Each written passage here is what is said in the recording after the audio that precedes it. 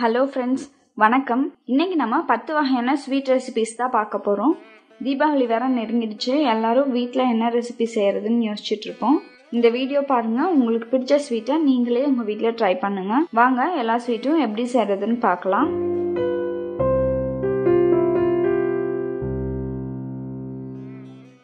இப்போ ஃபஸ்ட்டு நம்ம பார்க்க போகிற ஸ்வீட் ஜாங்கிரி. இதுக்கு நான் 1/4 கிலோ உளுந்த 2 மணி நேரம் ஊற வச்சு எடுத்திருக்கேன். இப்போ நம்ம இதை கிரைண்டரில் போட்டு நல்லா கெட்டியாக அரைச்சி எடுத்துக்கலாம். தேவைப்படும் போது மட்டும் கொஞ்சம் கொஞ்சமாக தண்ணி சேர்த்து இந்த மாதிரி அரைச்சி எடுத்துக்கோங்க. இந்த மாவு பார்த்திங்கன்னா நல்லா கெட்டியாக இருக்குது. இப்போ இதில் நம்ம 2 டேபிள் ஸ்பூன் அளவுக்கு அரிசி மாவு சேர்த்துக்கலாம்.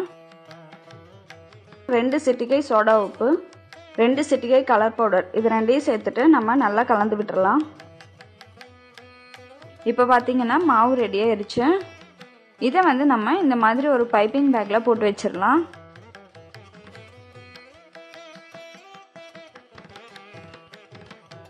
கீழே சின்னதாக கட் பண்ணி விட்டுக்கோங்க.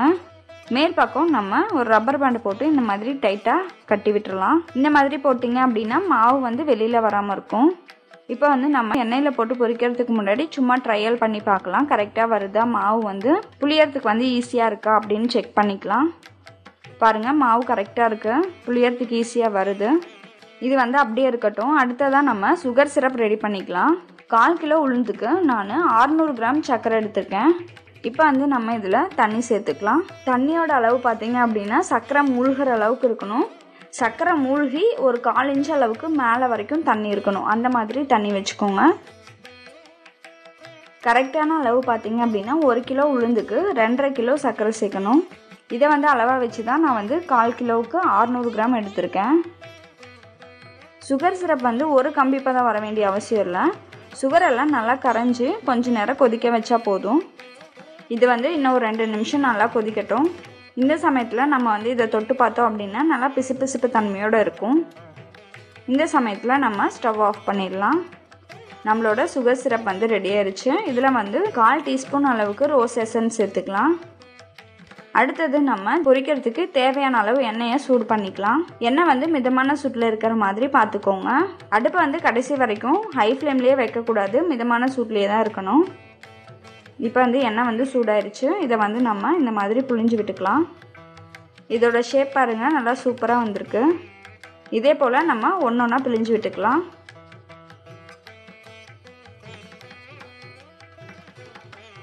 இந்த மாதிரி புழிஞ்சு விட்டுக்கோங்க. இது ஒரு 2 நிமிஷம் நல்லா வேகட்டும். அதுக்கப்புறமேட்டு நம்ம இதை திருப்பி போட்டுக்கலாம்.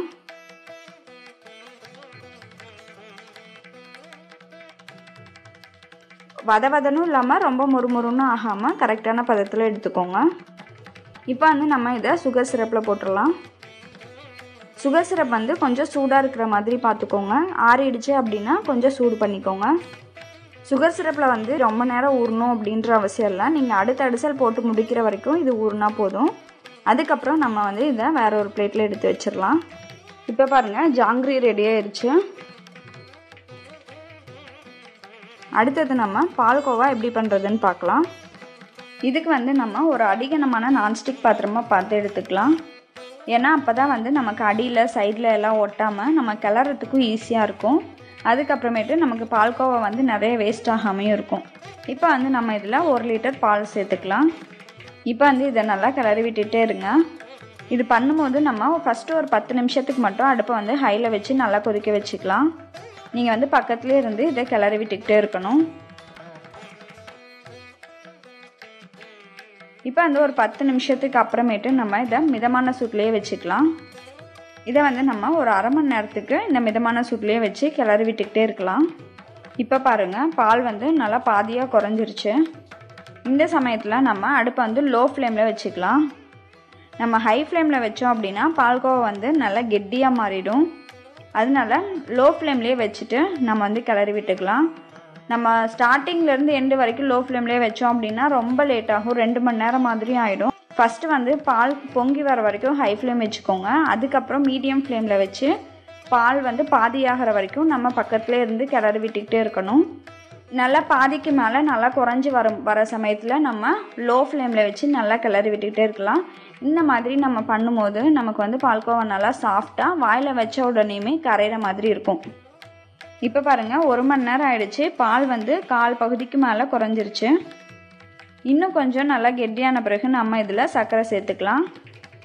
இப்போ பாருங்கள் பால் வந்து நல்லா சுண்டி வந்துருச்சு. இப்போ வந்து நான் இதில் 1/4 கப் சர்க்கரை சேர்த்துக்கிறேன். 1/4 கப் சுகர் சேர்த்திங்க அப்படின்னா உங்களுக்கு மீடியமான ஸ்வீட் வந்து இருக்கும். நீங்கள் வந்து இன்னும் நல்லா ஸ்வீட்டாக வேணும் அப்படின்னு நினச்சிங்கன்னா 1/2 கப் வரைக்கும் நீங்கள் சேர்த்துக்கலாம். நான் வந்து இதில் 1 லிட்டர் பால் எடுத்திருக்கேன். இதில் வந்து எனக்கு 200 கிராம் பால்கோவா கிடச்சிது. நீங்கள் வந்து ஃபுல் க்ரீம் மில்க் யூஸ் பண்ணிங்க அப்படின்னா இன்னும் ஒரு 50 கிராம் அதிகமாக கிடைக்கும். அதனால நீங்கள் ஃபுல் க்ரீம் மில்க் வாங்கி யூஸ் பண்ணிக்கோங்க. நான் வந்து நார்மலான ஆவினில் க்ரீன் கலர் பாக்கெட் தான் வாங்கி பால்கோவா செஞ்சுருக்கேன். இதை வந்து நம்ம இன்னும் ஒரு 10 நிமிஷம் லோ ஃப்ளேம்லேயே வச்சு கிளறி விடலாம். இப்போ பாருங்கள் பால்கோவா வந்து பேனில் ஒட்டாமல் நல்லா வந்திருக்கு. இப்போ வந்து நம்ம அடுப்பு ஆஃப் பண்ணிவிட்டு இதை வேற ஒரு பிளேட்டில் எடுத்து போட்டுடலாம்.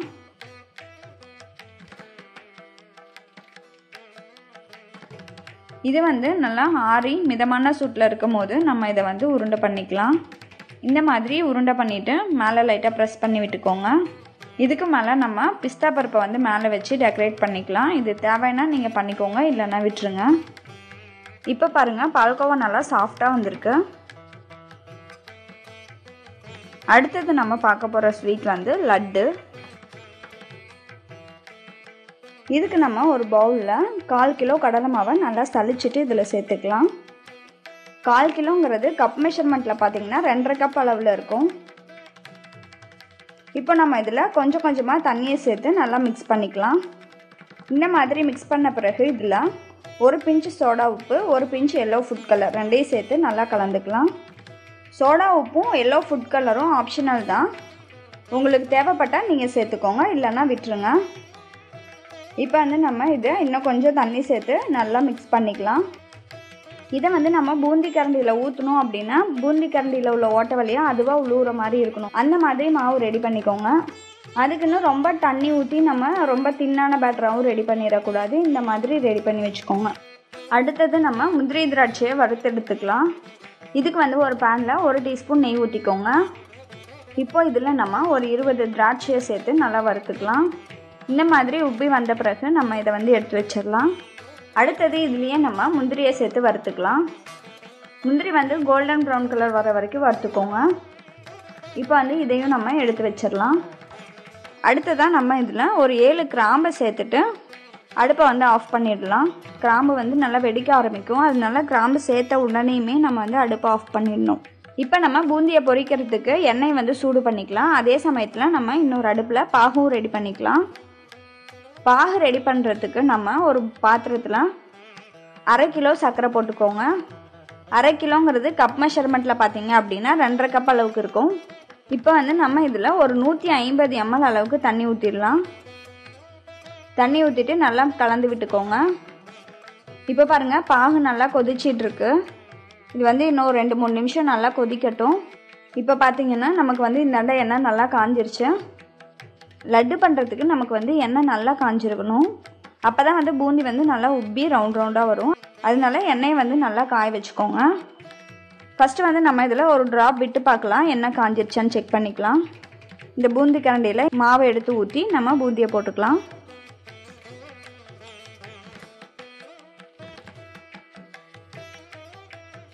இப்போ பாருங்கள் நல்லா முத்தாக ரவுண்டாக வந்திருக்கு.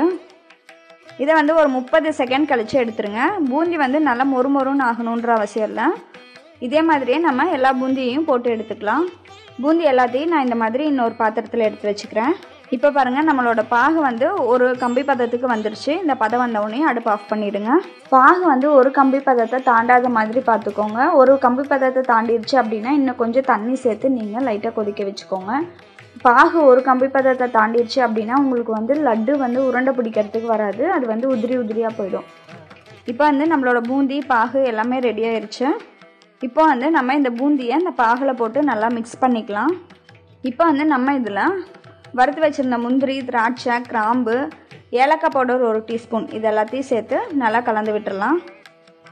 இப்போ வந்து நம்ம இதை மற்ற வச்சு லைட்டாக மசிச்சு விட்டுக்கலாம். ரொம்ப வந்து மசிக்க வேண்டாம், 1-2 மசிச்சு விட்டுக்கோங்க. இந்த மாதிரி பண்ணும்போது உங்களுக்கு வந்து லட்டு நல்லா உருண்டையான ஷேப்பாக கிடைக்கும். இப்போ வந்து இந்த பூந்தி வந்து கொஞ்சம் சூடாக வெதுன்னு இருக்குது. இந்த சமயத்துலேயே நம்ம உருண்டை பண்ண ஸ்டார்ட் பண்ணிடலாம். இந்த பூந்தி வந்து ரொம்ப நேரம் ஆற விட்டுறாதீங்க, அப்போ வந்து உங்களுக்கு உருண்டை பிடிக்கிறதுக்கு வராது. கொஞ்சம் வெதுப்பான சூட்டில் இருக்கும் போதே நம்ம உருண்டை பண்ண ஸ்டார்ட் பண்ணிடலாம். இப்போ வந்து நம்ம இதை ரவுண்ட் பண்ணி எடுத்து வச்சிடலாம். இப்போ நம்மளோட லட்டு வந்து தயாராகிடுச்சு. அடுத்ததாக நம்ம மைசூர் பாக் எப்படி பண்ணுறதுன்னு பார்க்கலாம். ஃபஸ்ட்டு வந்து நம்ம இதுக்கு ஒரு அடிகனமான நான்ஸ்டிக் பாத்திரமாக எடுத்துக்கலாம். இதில் வந்து நம்ம கொஞ்சமாக நெய் சேர்த்து கடலை மாவு வந்து நல்லா வாசனை வர வரைக்கும் வறுத்துக்கலாம். நான் வந்து ஒரு 3 நிமிஷம் வறுத்துருக்கேன். இந்த கடலை மாவை நம்ம இந்த மாதிரி லைட்டாக வறுத்துக்கிட்டோம் அப்படின்னா நம்ம பாகில் வந்து எடுத்து போடும்போது கட்டி இல்லாமல் நல்லா வரும். இப்போ பாருங்கள், நல்லா வறுத்துருச்சு. இப்போ வந்து நம்ம ஸ்டவ் ஆஃப் பண்ணிவிட்டு சளிச்சு எடுத்து வச்சுக்கலாம். இப்போ நம்ம சுகர் சிரப் பண்ண ஆரம்பிக்கலாம். இதுக்கு வந்து நான் 2.5 கப் சர்க்கரை எடுத்திருக்கேன். இதை சேர்த்துட்டு நம்ம சர்க்கரை மூழ்கிற வரைக்கும் தண்ணி சேர்த்துக்கலாம். இப்போ பாருங்கள், சர்க்கரையெல்லாம் நல்லா கரைஞ்சிருச்சு. இது வந்து இன்னொரு 2 நிமிஷம் நல்லா கொதிக்கட்டும். இப்போ பார்த்தீங்கன்னா பாகு நல்லா கொதிச்சிட்ருக்கு. இந்த சமயத்தில் நம்ம கடலை மாவு சேர்த்து கட்டி இல்லாமல் கிளறி விட்டுக்கலாம். நம்ம வந்து கடலை மாவு சேர்த்த பிறகு அடுப்பை வந்து சிம்லேயே தான் வச்சு கிளறி விடணும். இப்போ வந்து நம்ம இதை ஒரு 1/4 மணி நேரத்துக்கு நல்லா கிளறி விட்டுட்டே இருக்கலாம். இப்போ பாருங்கள், கடலை மாவு வந்து இந்த மாதிரி நல்லா கொதிச்சிட்ருக்கு. அதே மாதிரி கொஞ்சம் கெட்டியாக இருக்குது. இந்த சமயத்தில் நம்ம கொஞ்சமாக எண்ணெய் சேர்த்துக்கலாம். நான் வந்து 1 கப் எண்ணெயை 4 டைமாக பிரித்து சேர்த்துருக்கேன். ஃபஸ்ட்டு வந்து நம்ம கொஞ்சமாக எண்ணெய் சேர்த்துட்டு கிளறி விட்டுட்டே இருக்கணும். இந்த மாதிரி எல்லா எண்ணெயும் குடிச்சிரும். அதுக்கப்புறமா நம்ம இன்னும் கொஞ்சம் எண்ணெய் சேர்த்துட்டு அதே மாதிரியே கிளறி விட்டுட்டே வரணும்.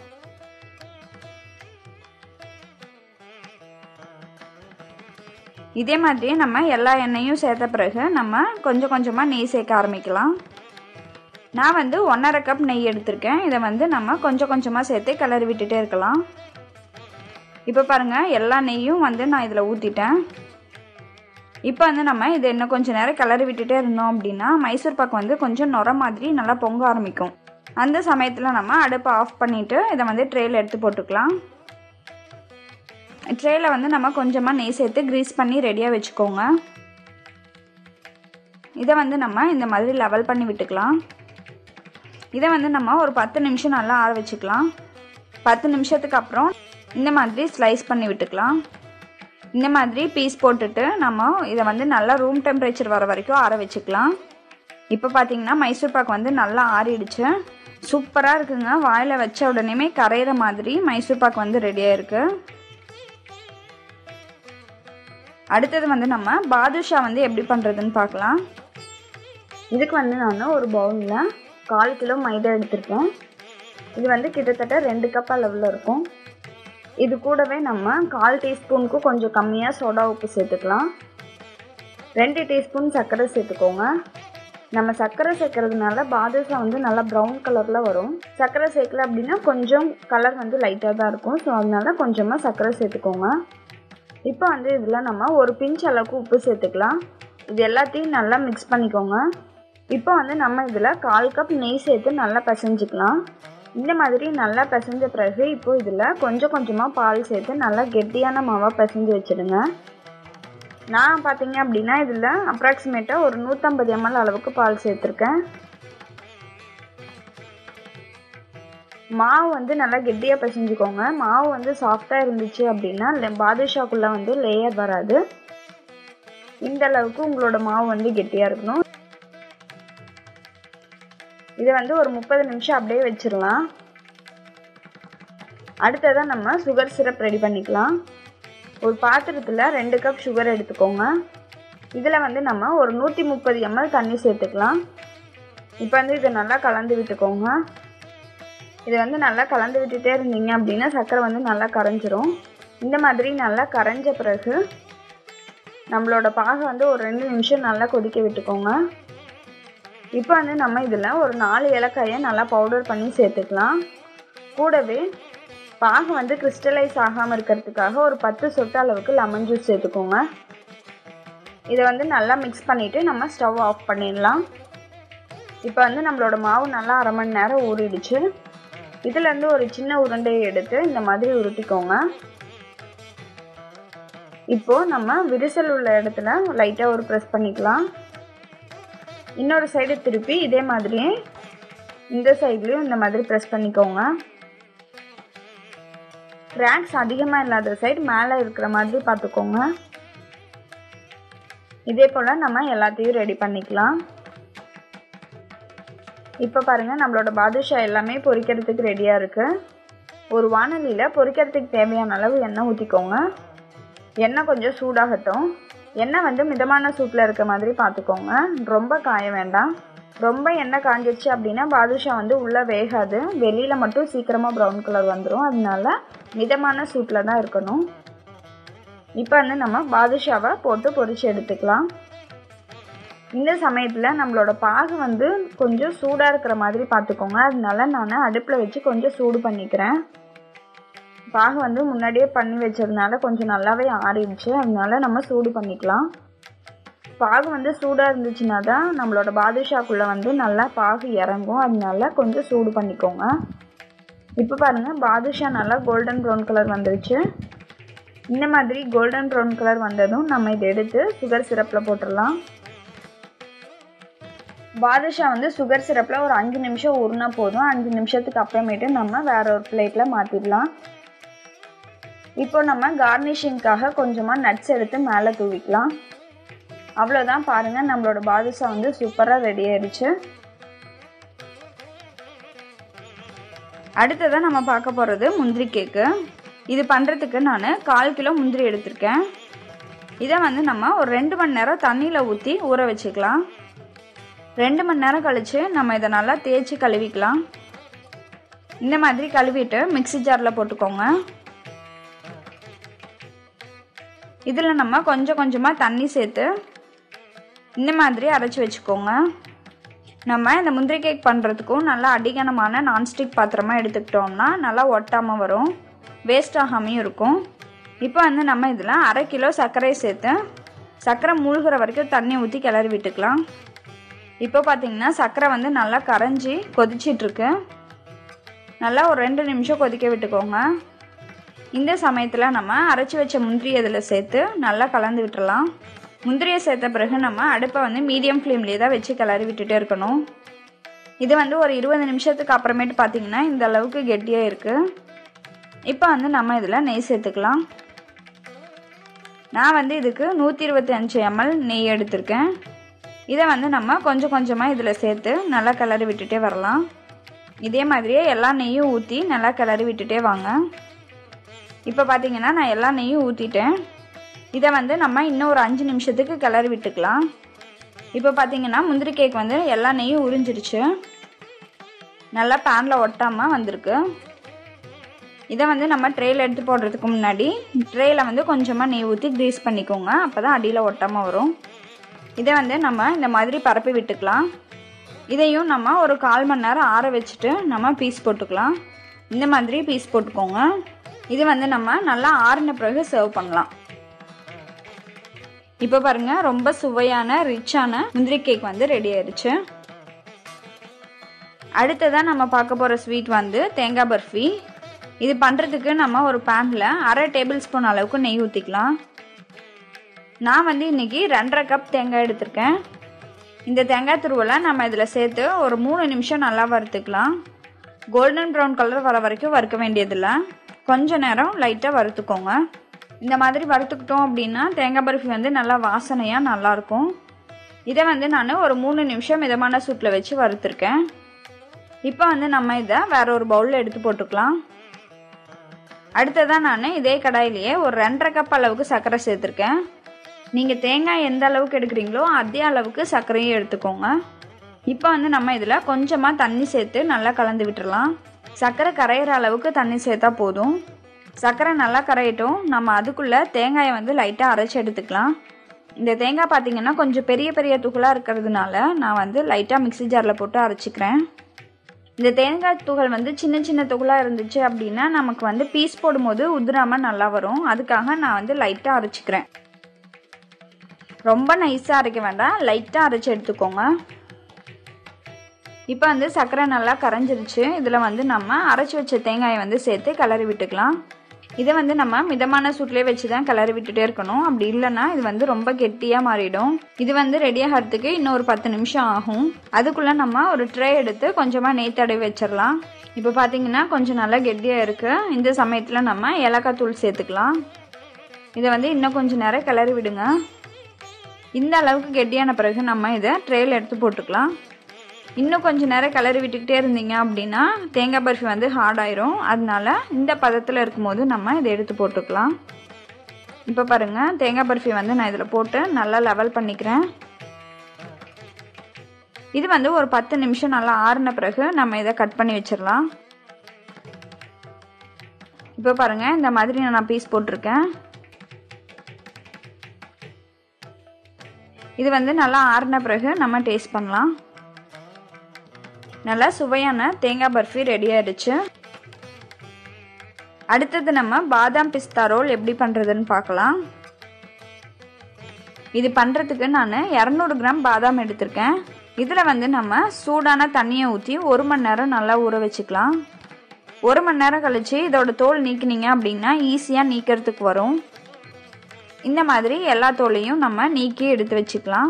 இப்போ வந்து இதை மிக்ஸி ஜாரில் போட்டு கொஞ்சம் கொஞ்சமாக தண்ணி சேர்த்து நல்லா நைஸாக அரைச்சி எடுத்துக்கோங்க. இந்த மாதிரி அரைச்சி எடுத்துக்கோங்க. அடுத்தது நம்ம ஸ்டஃபிங்க்கு ரெடி பண்ணிக்கலாம். இதுக்கு வந்து நான் 100 கிராம் பிஸ்தா எடுத்திருக்கேன். இதையும் மிக்ஸி ஜாரில் போட்டு பவுடர் பண்ணி எடுத்துக்கலாம். அடுத்தது நம்ம இதுலேயே ஒரு 1/4 கப் அளவுக்கு சர்க்கரையை சேர்த்து பவுடர் பண்ணிக்கலாம். இந்த சர்க்கரையை நம்ம பவுடர் பண்ண பிஸ்தாவில் சேர்த்து நல்லா கலந்து விட்டுக்கலாம். இதில் வந்து நம்ம 1 ஸ்பூன் அளவுக்கு மட்டும் தண்ணி சேர்த்து நல்லா பிசைஞ்சு விட்டுக்கோங்க. இது வந்து ரொம்ப பிசு பிசுன்னு கையிலலாம் ஒட்டிகிட்டு இருந்துச்சு அப்படின்னா கொஞ்சமாக நெய் ஊற்றி நீங்கள் வந்து நல்லா பிசைஞ்சு விட்டுக்கோங்க. இப்போ பார்த்தீங்கன்னா நமக்கு ஸ்டஃபிங் ரெடி ஆயிடுச்சு. அடுத்தது நம்ம ஒரு கடாயில் 400 கிராம் சர்க்கரையை சேர்த்துக்கலாம். ஏன்னா 200 கிராம் பாதாம் எடுத்திருக்கோம். அதில் வந்து 2 மடங்கு நம்ம சர்க்கரை சேர்த்துக்கணும். இது வந்து கப் மெஷர்மெண்ட்டில் பார்த்தீங்க அப்படின்னா 2 கப் அளவுக்கு இருக்கும். இப்போ வந்து நம்ம இதில் சர்க்கரை கரையிற அளவுக்கு தண்ணி சேர்த்து நல்லா கொதிக்க வச்சுக்கலாம். இப்போ பார்த்தீங்கன்னா சர்க்கரை வந்து நல்லா கரைஞ்சி கொதிச்சிட்ருக்கு. இந்த சமயத்தில் நம்ம அரைச்சி வச்ச பாதாமை சேர்த்து நல்லா கிளறி விடணும். இதுவும் நம்ம முந்திரி கேக் பண்ணுற மாதிரி தான். இது வந்து கொஞ்சம் மிதமான சூட்லேயே வச்சு நம்ம கிளறி விட்டுட்டே இருந்தோம்னா கெட்டியாகிட்டே வரும். இந்த அளவுக்கு கெட்டியான பிறகு நம்ம இதில் ஒரு 1/4 கப் அளவுக்கு நெய் சேர்த்துக்கலாம். இதை வந்து சேர்த்துட்டு நல்லா கிளறி விட்டுட்டே வாங்க.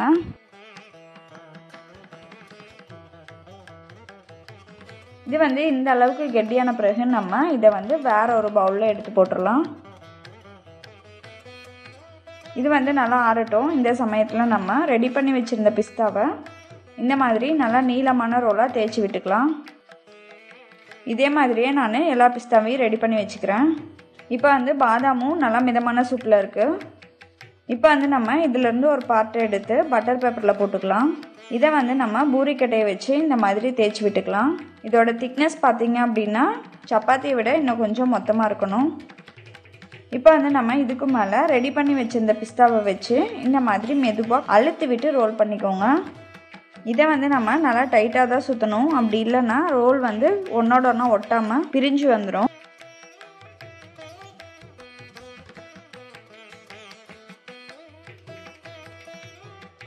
இந்த மாதிரி சுற்றிட்டு நம்ம இதோட கட் பண்ணிடலாம். இப்போ வந்து நம்ம இதை மட்டும் தனியாக எடுத்து வச்சுட்டு 2 இன்ச்சு சைஸ்க்கு கட் பண்ணி எடுத்து வச்சுக்கலாம்.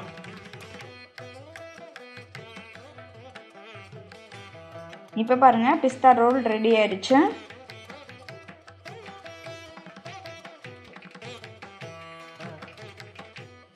அடுத்தது நம்ம பார்க்க போகிறது பருப்பு போலி. இதுக்கு வந்து ஃபஸ்ட்டு நம்ம ஒரு பவுலில் 1/4 கிலோ மைதா எடுத்துக்கலாம். இது கப் மெஷர்மெண்ட்டில் பார்த்திங்க அப்படின்னா 2 கப் அளவுக்கு இருக்கும்.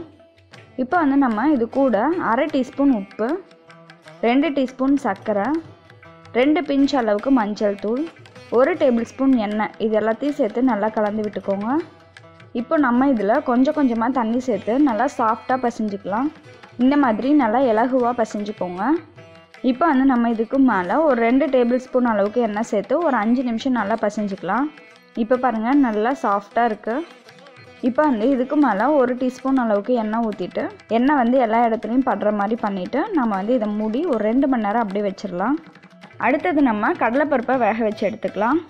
இதுக்கு வந்து நான் 1/4 கிலோ கடலைப்பருப்பு எடுத்திருக்கேன். இது வந்து நீங்கள் கப் மெஷர்மெண்ட்டில் பார்த்தீங்கன்னா 1/2 கப்புக்கு 2 டேபிள் ஸ்பூன் கம்மியாக இருக்கும். இதை வந்து நான் தண்ணி ஊற்றி நல்லா 2 டைம் அலசிக்கிறேன். இப்போ நம்ம இதை ஒரு 10 நிமிஷம் நல்லா ஊற வச்சுக்கலாம். இதை வந்து ஊற வைக்காமல் அப்படியேவும் பண்ணலாம். ஊற வச்சோம் அப்படின்னா கொஞ்சம் சீக்கிரத்தில் வெந்துடும். இப்போ வந்து நம்ம ஒரு பாத்திரத்தில் கடலைப்பருப்பு வேக வைக்கிறதுக்கு தண்ணி ஊற்றிக்கலாம். இதை வந்து நல்லா கொதிக்க வச்சுக்கோங்க. இந்த மாதிரி கொதி வந்த பிறகு நம்ம இதில் கடலைப்பருப்பை சேர்த்து நல்லா வேக வச்சுக்கலாம். இது வந்து வேகிறதுக்கு ஒரு 10லேருந்து 15 நிமிஷம் ஆகும். கடலைப்பருப்பை வந்து ரொம்ப மசிக்கிற அளவுக்கு வேக வைக்கக்கூடாது. இது வந்து ஒரு 3/4 பதத்துக்கு வேக வச்சுக்கோங்க. இதை வந்து நம்ம குக்கரில் போட்டு வேக வைக்கும் போது கடலைப்பருப்பு நல்லா மசிஞ்சிரும். அதனால வந்து நம்ம இந்த மாதிரி பாத்திரத்திலே போட்டு வேக வச்சுக்கலாம். கடலைப்பருப்பை வந்து நல்லா மசிகிற அளவுக்கு வேக வச்சிட்டோம் அப்படின்னா போலி வந்து சீக்கிரத்தில் கெட்டு போயிடும். அது மட்டும் இல்லாமல் நம்ம வெல்லம் சேர்த்து மிக்ஸ் பண்ணும்போது அது வந்து உருண்டை பிடிக்கிறதுக்கே வராது. அது வந்து நீர்த்து போன மாதிரி ஆகிடும். இப்போ பாருங்கள், நம்மளோட கடலைப்பருப்பு 80% நல்லா குக் ஆயிடுச்சு. இதோட பதம் பார்த்திங்க அப்படின்னா இந்த மாதிரி நம்ம அழுத்தி நசுக்கும் போது லைட்டாக மாவாகிற மாதிரி இருக்கணும். இப்போ வந்து நம்ம ஸ்டவ் ஆஃப் பண்ணிடலாம். இதை ஒரு 5 நிமிஷம் மூடி வச்சுருங்க. 5 நிமிஷத்துக்கு அப்புறமேட்டு நம்ம இதில் உள்ள தண்ணியெல்லாம் வடிச்சிட்டு ஆற வச்சுக்கலாம். இது நல்லா ஆறின பிறகு மிக்ஸி ஜாரில் போட்டு அரைச்சிக்கோங்க. இந்த மாதிரி அரைச்ச பிறகு நம்ம இதை ஒரு பவுலில் எடுத்து போட்டுடலாம். அடுத்தது நம்ம வெல்லத்தை போட்டு அரைச்சிக்கலாம். நான் வந்து 1/4 கிலோ வெல்லம் எடுத்திருக்கேன்.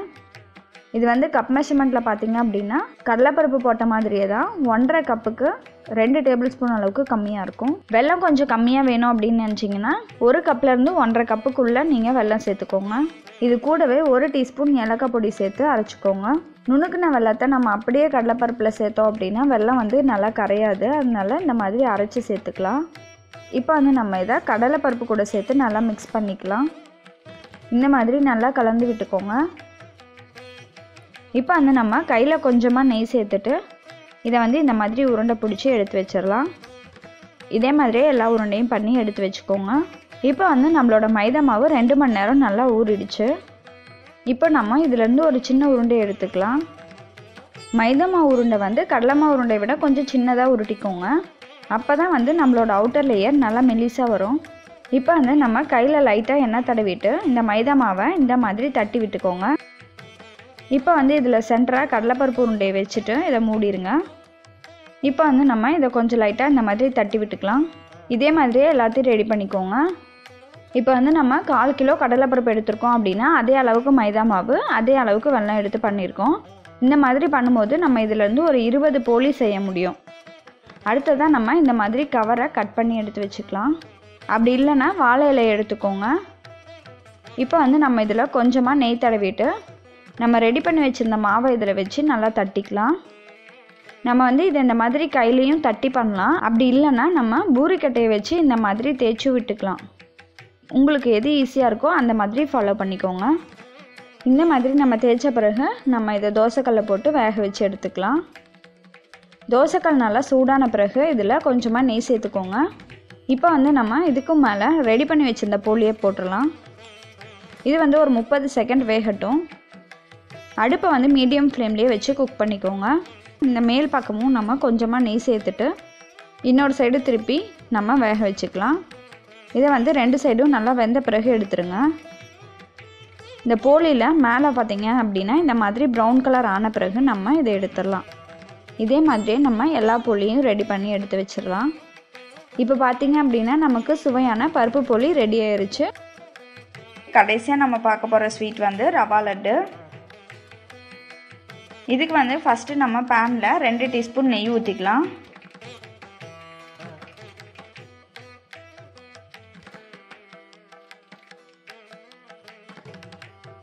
இதில் நம்ம முந்திரியை சேர்த்து நல்லா வறுத்துக்கலாம். ஒரு 15லேருந்து 20 முந்திரியை சேர்த்துக்கோங்க. இதே பேன்லேயே நம்ம உலர் திராட்சையை சேர்த்து வறுத்துக்கலாம்.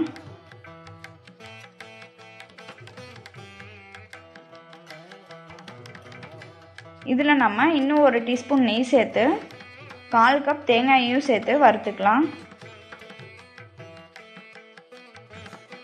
இந்த தேங்காயை வந்து நம்ம ஒரு 2லேருந்து 3 நிமிஷம் வறுத்துக்கணும்.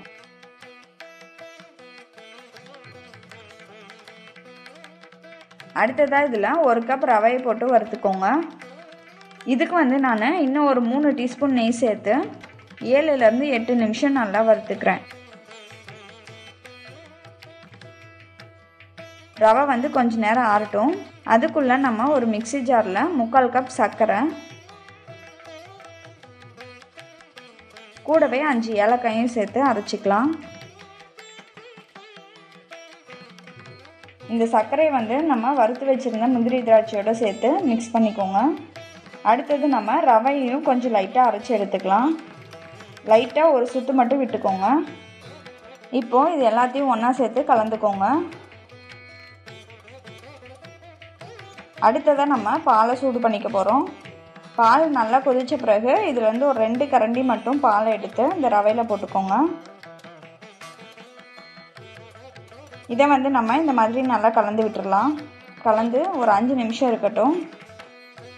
ஒரு 5 நிமிஷத்துக்கு அப்புறமேட்டு பார்த்தீங்க அப்படின்னா இது நல்லா கெட்டியாக இருக்கும். இது வந்து கொஞ்சம் நல்லா ஆறிடுச்சு. இந்த சமயத்தில் நம்ம கையில் கொஞ்சமாக நெய் தடவிட்டு உருண்டை பண்ணிக்கலாம். சுவையான ரவா லட்டு ரெடி ஆயிடுச்சு. இந்த தீபாவளிக்கு நீங்களும் இந்த எல்லா ஸ்வீட்டையும் உங்கள் வீட்டில் செஞ்சு அசத்துங்க. நன்றி.